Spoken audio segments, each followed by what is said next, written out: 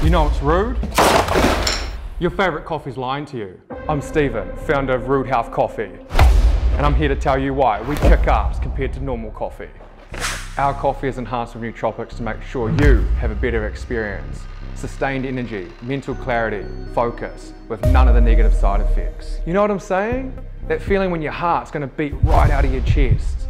And this is supposed to be the love of your life, the only thing getting you through the day. And you know what? It gets even worse. There's a secret reality that the famous coffee brands aren't telling you. Behind that brew is a bitter trade. Unfortunately, most coffee is unethically sourced with unfair pay to the farmers. Slave labour! What? Who was that? It's a bit rude, don't you think? That's why we created Rude Health Coffee, because we actually give a shit. And we're here to make a difference. Give you all the things you love about coffee, but make it even better.